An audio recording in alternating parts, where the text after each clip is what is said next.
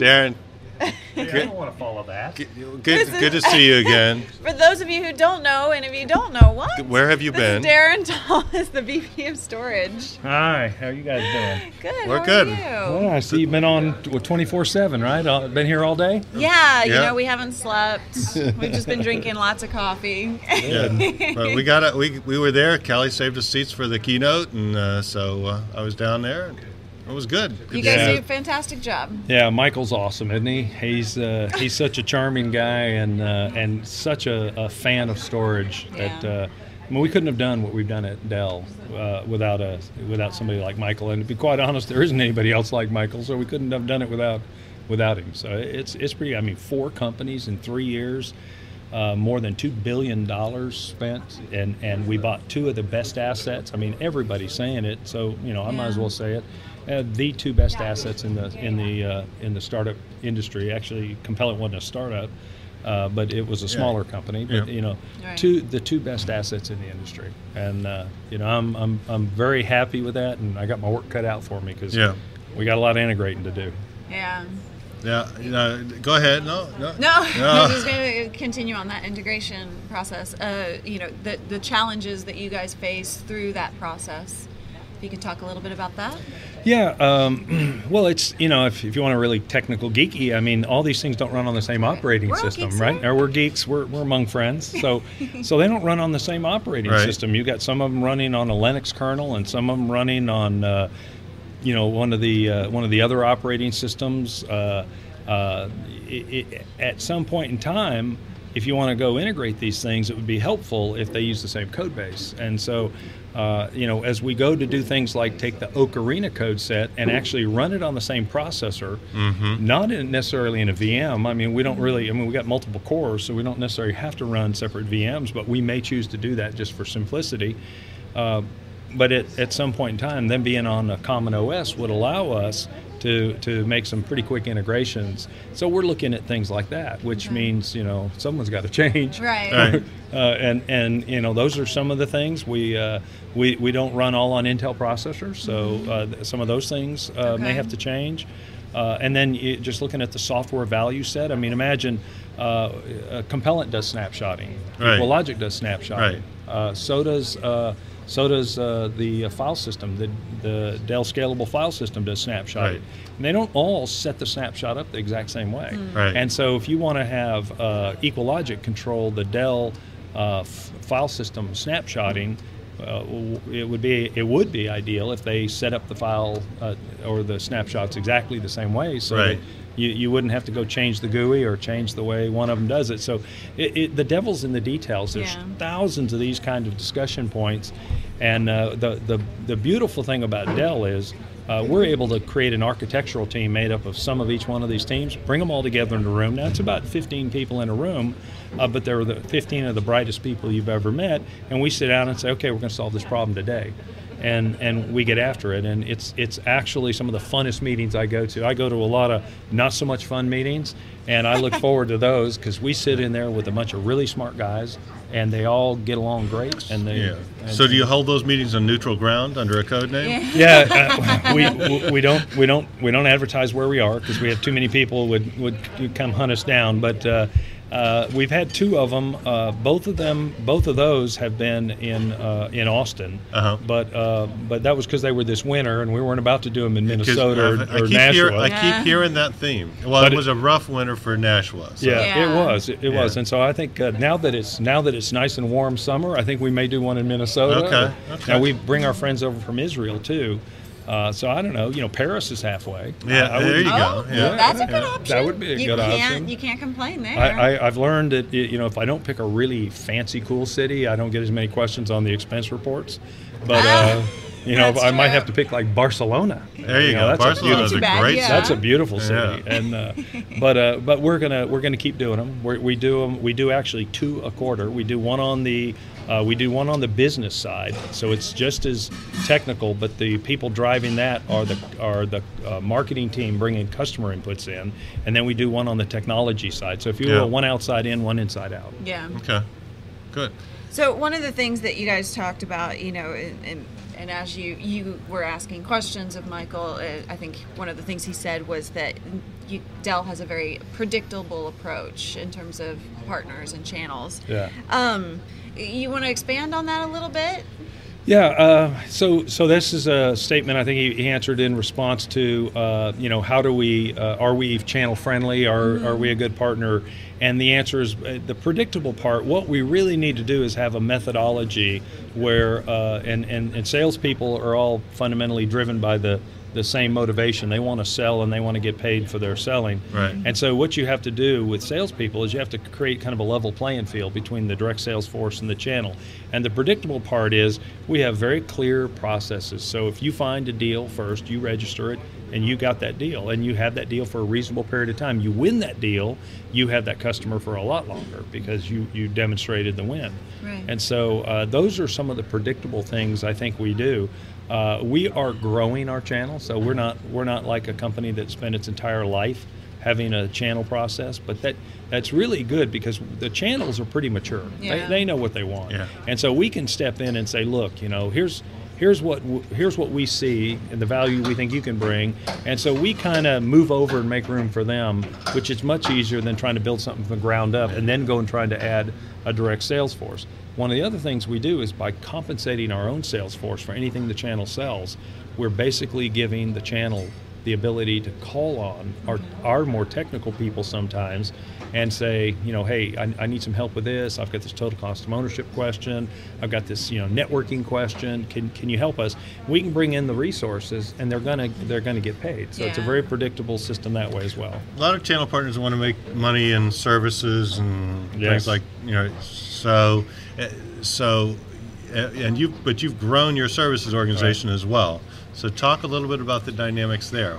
Well, let's just start with the industry. It's the industry of customers at the top demand a professional service and a service organization. So Dell has to have one. There's no way we can not have one. So the acquisition of Perot gives us like a A1 plus asset that we have that can be that professional service and be that arm to the enterprise class customer who can go all the way from show me how to do it to manage it for me.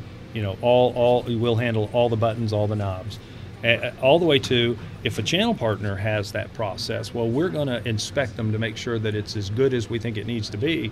But then we have the ability to back out and just say, look, they can call on our process, they cannot call on our process. Mm-hmm. So it gives them the freedom, and a lot of the channel partners, that's one of their biggest value adds is that close hand-holding, high-touch model. And to be quite honest, they do that great, and we don't need to interfere with it. So I think we've kind of got the best of both worlds. We'll do it, and we'll do it direct. We'll do it for a channel partner who can't do it. Maybe they sell a global account that exists in a country that the channel doesn't, and we'll also back off and let them do it. Yeah. We do inspect. We do make sure it's the trust and verify model. We do make sure that they do what the customer asks for. Yeah. But one of your old buddies is here now, so I'm gonna slide out for a second and let him sit down. You're bringing in the interrogator. I'm bringing in this is gonna be good or bad. I'm not sure which way it's gonna go. So Darren, good to see you again. Good to see you again, John. All right. Yeah, Darren, Dave Vellante. Hey, Dave, how have you been? Good to see you. Yeah, I guess I wore John out, and they have to bring in a replacement. Hi, Cali. How are you doing? Dave. Fresh off the airplane? I am. Yeah, you took the Fresh is the operative word there. Yeah, good. Yeah. Well, I'm all scared now. I was coming east, so I'm feeling good. Yeah. So how you doing? I've been watching the event last day or so. Yeah, this has been super. I mean, when we put these on, you can imagine a lot of work goes into it. I call our staff here the wedding planners. This is like putting on the royal wedding. We got royalty. We had Michael here today. But where's the wedding dress? They're wearing the dresses. Yeah, and we are here at Disney World, so there's that's true. I've seen a couple wedding gowns out there. Right? There's some people getting married here. So you've been busy last couple of years here, haven't you?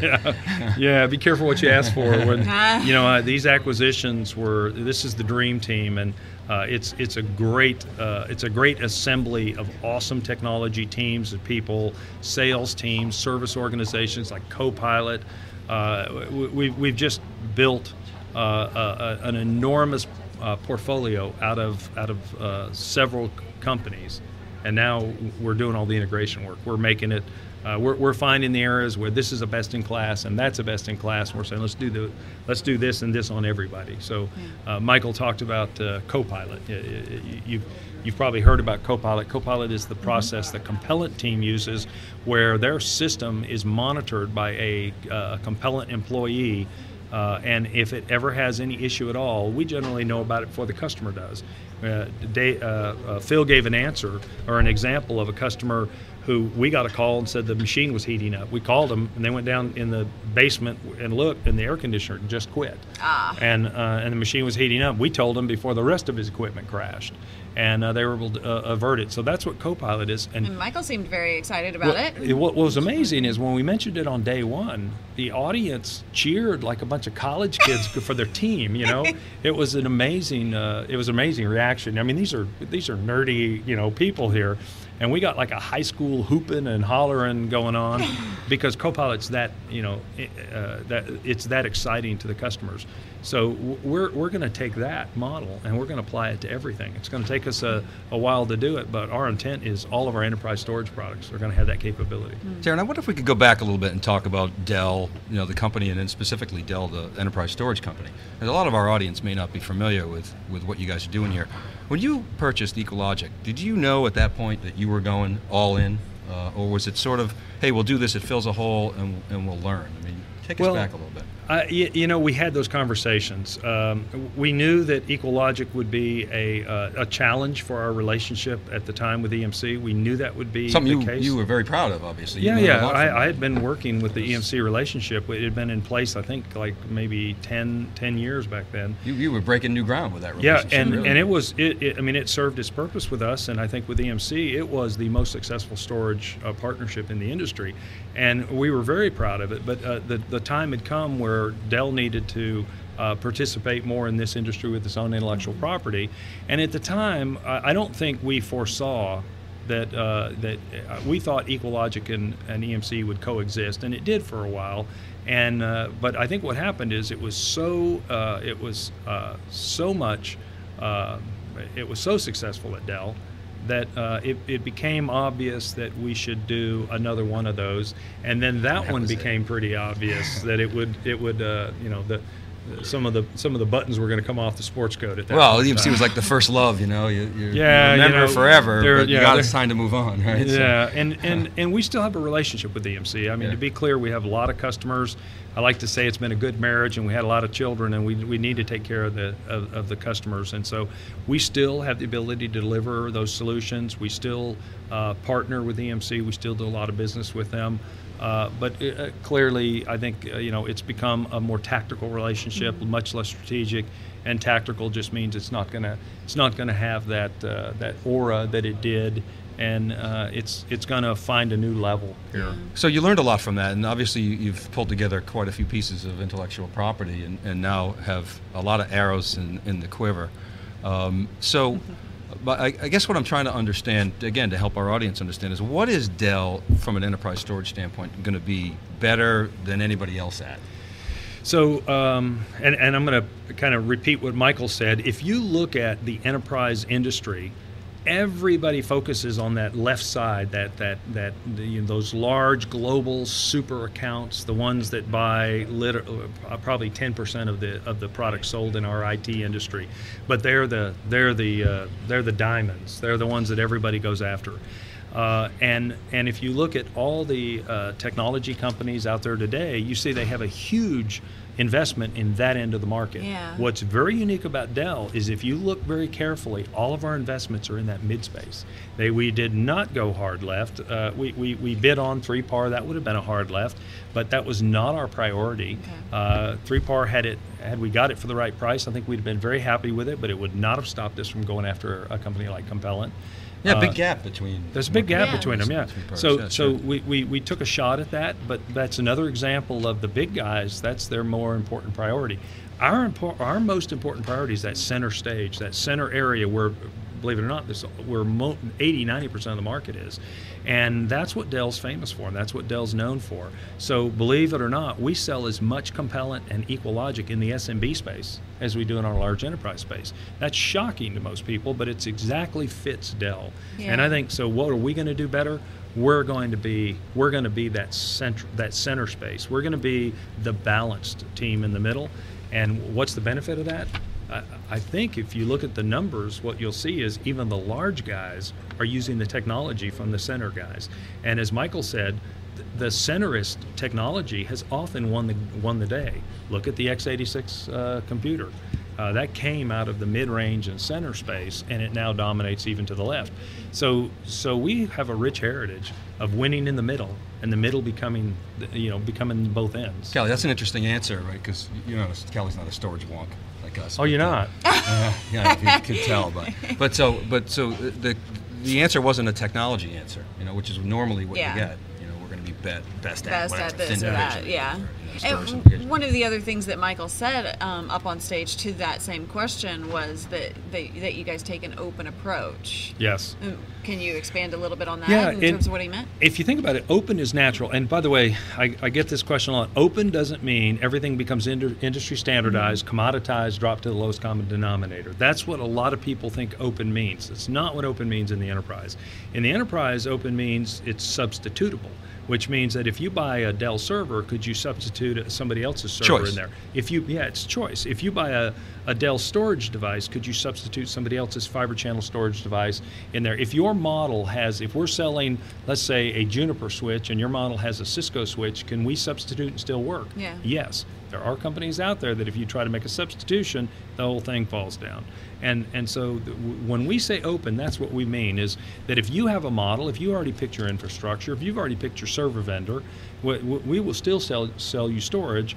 And storage doesn't mean that my storage is going to use industry standard APIs to manage snapshots and replication. Nobody does that. But what it does mean is you can communicate with it on standard, industry standard, iSCSI, fiber channel, FCOE, and NAS solutions. And by buying into our strategy, you haven't locked yourself into Dell only answer. Now, we'd love for our customers to choose to be with us, but not to be locked in. I look at you as the Burger King of the enterprise, right? Yeah. Have it your way. I actually pulled that Burger line King, yesterday. Did you use that line? I used your line. Good. You have it your way. So, have it your That's way, a pretty right? old ad, though, but yeah. I guess, but the concept They're applies, nice, right? What do you want? Yeah, I don't think they've been using that since you were alive. Oh. So, can we talk about the cloud a little bit? Right? It's a big trend. Everybody's talking about cloud. Yeah. Big data, right? But so what does cloud mean to Dell, and how important is it? Well, I can't speak for all of Dell. I can speak for the storage side. When I see cloud, and when I see people talk about cloud, it's clear that a lot of people mean different things. But the common elements of cloud are they mean this system that can scale to very large, be very highly managed, and can have multiple tenants on it. This concept of lots of people on a big system, and it's very well managed. I think those are the common elements. Whether the system is owned in a third-party place and you write code up to it, that's the public cloud versus the private cloud. You start to get into some differences. Whether the cloud's made up of very expensive storage devices or made up of super cheap storage, and somebody writes a super app that sits on top of it, that's all gets into the fuzziness.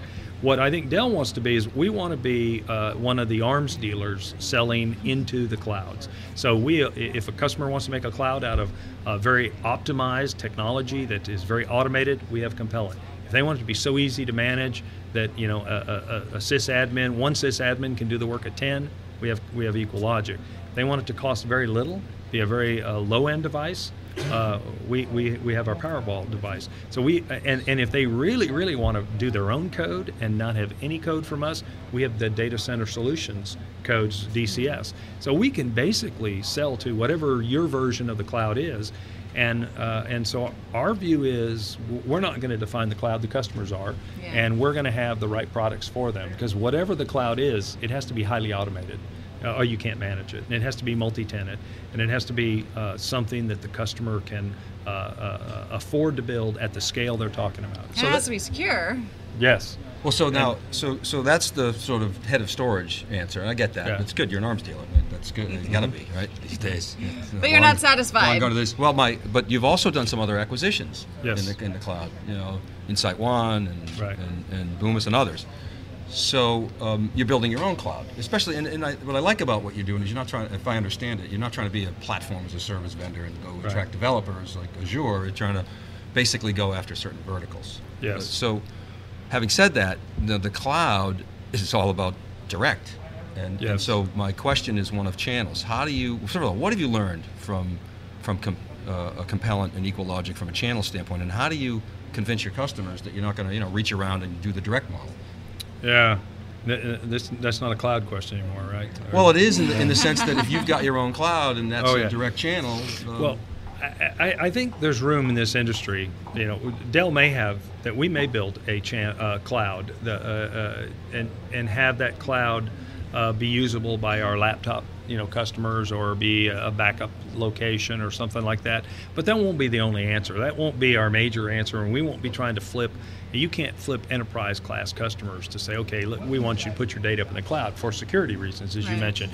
Even if you could convince them of security, their intellectual property ownership, banks, they're not, the regulators won't even let the banks put it there. Yeah. So you're not going to get that one answer for everybody, and I think that's fine. Actually, that works in our favor and in everybody else's.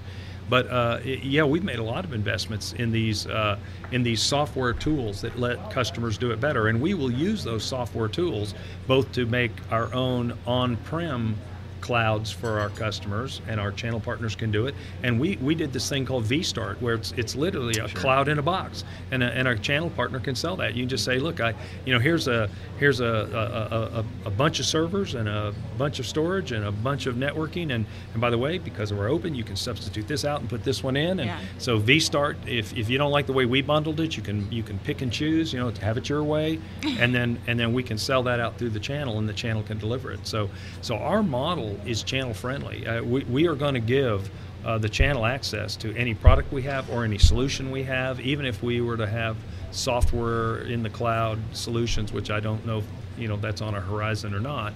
But even if we were to do that, we'd still let the channel partners play, because the channel partners, we're not giving them boxes to sell. They are solution sellers, and we've got to give them solutions to sell. There's been a lot of talk about that here at the forum.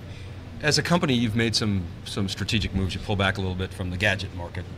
Good move, right? I'm still not clear on how that's all going to shake out. I have 3 gadgets, and laptop, iPad, iPhone. They haven't pulled out completely, given the streak. Yeah, it's interesting. Yeah, I know, but I would say you got it. You got your. That's cool, but I mean, it's not like you're betting the company on that. He likes business, to show it off.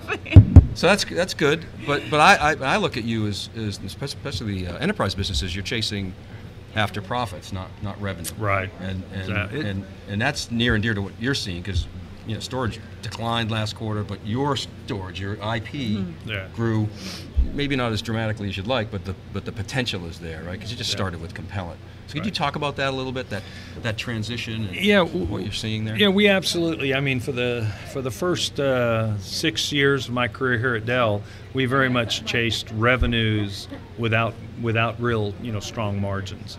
And we got the revenues up very high, but it was a little bit, for the stockholders, it was like empty calories. It wasn't really what we wanted. And it was great experience for us, by the way. We learned to sell. We learned to sell in the enterprise. We learned to talk the language. We built up sales teams. We built up technical capabilities. Brand. We did a lot.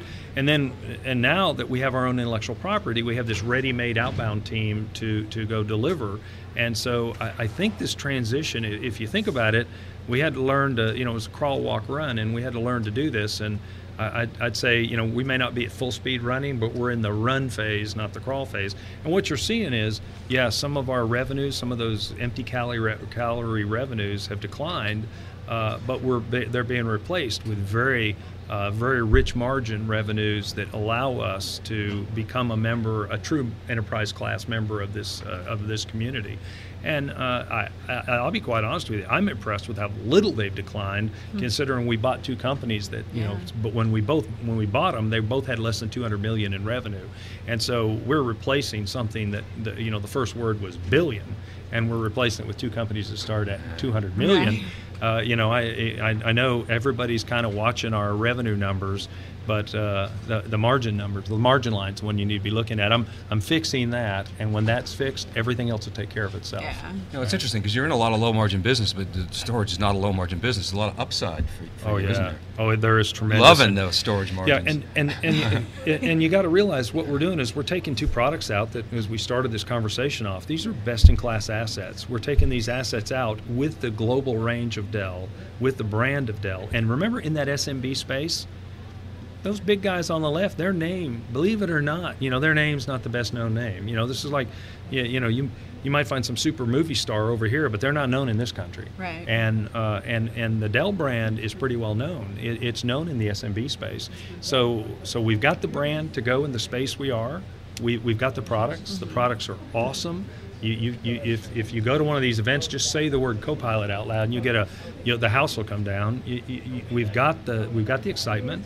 It's just a matter of now. We've just got to get some time. We're building our sales team. We're hiring more salespeople this year than I'm hiring engineering people, wow. and I'm probably going to add maybe upwards of 500 engineering people to my team, and the sales team is adding even more than that.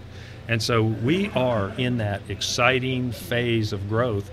So every startup company that you can talk to will come in here and say, at Dell, they doubled my headcount. Mm-hmm. And I doubled it when we bought Ocarina. We doubled it at Exanet. We doubled it at EqualLogic a year ago, and I'm on my way to doubling that again. And Compellant is in the process of doubling. That's the kind of investment we're making, and so we're putting the wood behind those arrows that I got plenty in my quiver, mm-hmm. And that's really exciting. Yeah, it is. Go ahead, Kelly. How long of a process do you think that takes to get to the numbers that you were talking about? I think this year we'll turn the corner and the revenue numbers will start to grow again. I'm still declining on one side and growing on the other. I'm still trading off decline, but I think by the end of this year, my declines will be fairly insignificant compared to my growth will be fairly significant, and you'll start to see the impacts of the Compellant, EqualLogic, Exanet, and Ocarina. You'll start to see those sticking through.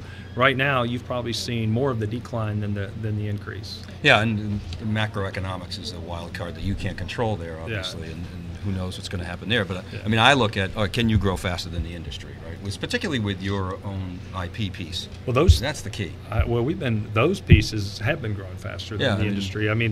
Michael mentioned that Compellant grew last quarter was more than twice as big as Compellant's prior quarter before we bought them. So just going by quarter to sequential quarter, we're growing. You can imagine that's a doubled in a single quarter. That's way better than the industry. So it's off a smaller number, but EqualLogic continues to grow, and we just launched the FS7500. Mm-hmm. So Exanet finally has some skin in the game now, and I haven't even got my Ocarina product out there yet. So when's that coming? I'll tell you this: I don't think that's any challenge for us at all to grow faster than the industry.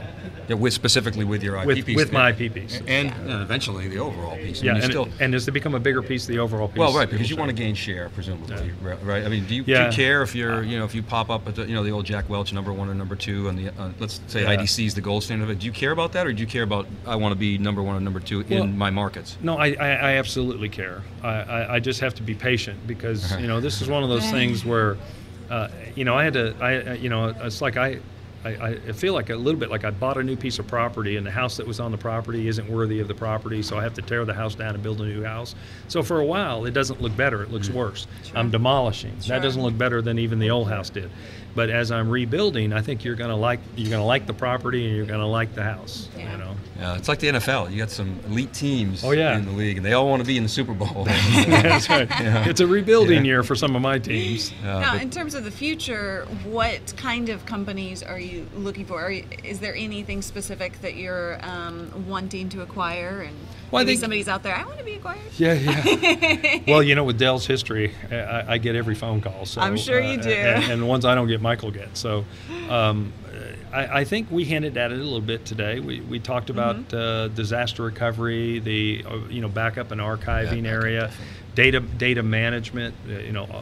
In that area, I think there's some room for us to look into those areas, and I'm not going to mention any specific names because I don't want their prices to shoot up. But the bottom line is that we're very interested in continuing the growth in storage, and it may be in a virtual area, it may be in a physical area, it may be in a backup area. But clearly, there's a couple of places that are pretty obvious that we've got some room to grow, and we don't think tape is dead. We do think more people are going to go do backup and recovery in disk-to-disk ways and the ways that the software provides. So there's a lot of opportunity there. I think the industry has yet to shake out as much capability in that space as it has in the primary space. Examples of Ecologic and Compelling. I don't think you see as much in the backup space, but you see a lot of startup companies starting to stick their heads up, and the winners are starting to become a little bit easier to pick. You think backup's broken? I think backup, if you're talking to tape, I think backup is difficult. Some companies do it very well, but it's because they manage it with process. The products and technology is a bit dated compared to what we can do, and I don't mean that by tape is dated. I mean the kinds of things you can do, like automatic tiering that Compellant doesn't exist in tape yet. And there are, I know some of my tape ISV buddies would disagree with me, but I don't think it exists the way customers see it. And so I think there's room to grow there. I don't think it's broken, but I don't think it has experienced the renaissance of technology that the others have. Yeah, and you've got some assets that can help accelerate that renaissance, right? I mean, things like snapshots where you're doing CDP, and I mean, most of the recoveries are not old data, right? It's fresh data, so you can envision how you might be able to change the way in which some of those processes work. Well, we built, as an example, an object store DX, the DX6000 object store product. The basic operating system of object store is awesome. This thing can store billions of objects and find any object in the system in like 11 milliseconds. So it's like, it is extraordinary. But an object system requires an application to load all the metadata that makes it an object system. And so now you have all these companies not scrambling, but they're beginning to deploy object-based capabilities. So we started off with like 3 vendors when we launched that product about a year ago, and I bet we have 25 ISV partners on it now.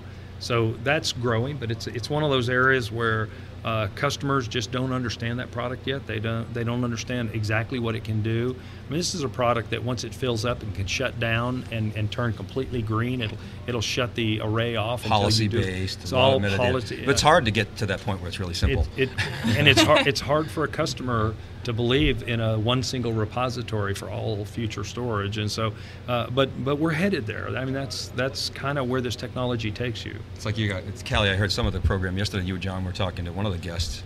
Might have been you, Darren, or Phil, or somebody, about the whole one management mentality. That's my job. You had said a CEO doesn't want to pay somebody to do manage their storage, and that's so true. And I think that applies, but it just takes a while. Yeah, I'm old enough to remember when we introduced RAID. We had a term called RAID afraid, and customers were afraid to try RAID. And then backups, and people. We had a statement. Anybody can back up, but only God can restore. And we've had all these jokes throughout the industry, and so now we're moving to, we're going to ask you to get your hands off the box. Stop turning the knobs, and they're like you're asking people who we've trained that had to turn the knobs to stop. Yeah. And it's like watching an obsessive compulsive not do something. Right. So we have to unfortunately let you go, but if I have time for one more question, do we get any stories about your history, your old college buddies? No, that's Peter Kors. Oh, That's Pete Kors. Have you had I'm Peter sorry. on? No, you got to get I texted Pete on. him. He said he'd try to come on this afternoon. Oh, okay. Pete's my next door neighbor, but and Oh, I is he? don't think he knew I was living there when he bought the land and That's what he told started me. building the house. And I'm thinking, well, I don't know if that says good or bad about me. Yeah. Peter I was got my my wires big crossed. brother in college. Was he at a really? Fraternity, yeah. Oh yeah, college, awesome. So, He's my Viking. Pete's a big guy. If I ever great go guy. into a bad neighborhood, I take Pete with me. Yeah, so we hope to get him on. Talk a little bit about what awesome. he's doing with Exonet and NAS, and Yep. a lot of good changes. Hey, well, thanks very much for spending so much time with us Thank and you. coming on theCUBE. Thank you again. Thanks. I always enjoy. All right.